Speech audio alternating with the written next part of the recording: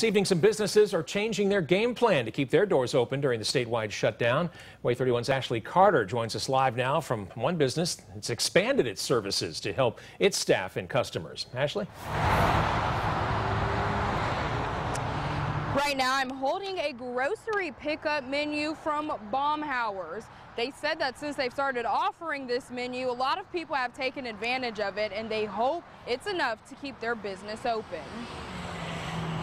Have a little pickup area out here. That's pretty cool. Gina Castillo said before the statewide shutdown, she would go to Baumhower's at least once a month. Now she's taking advantage of their curbside pickup. It's good for the workers to still be getting paid and still being able to work, as well as being healthy and staying, 6 feet away from customers and wearing masks and all that stuff.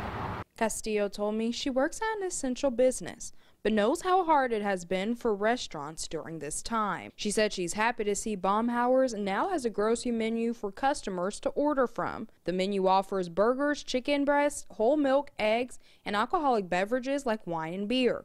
The general manager told me since they've been offering this service, a lot of customers have taken advantage of it.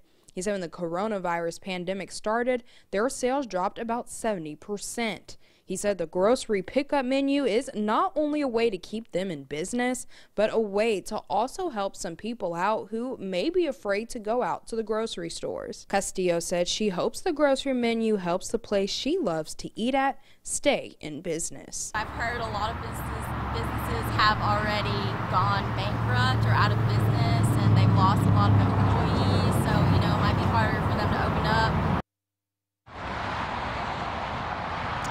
Baumhower's is also offering a family-style menu that offers family-style meals for customers. Employees told me that usually this parking lot is packed, so they're taking that as a good sign that they will be able to get through this hard time. Live in Huntsville, Ashley Carter, WAAY 31 News.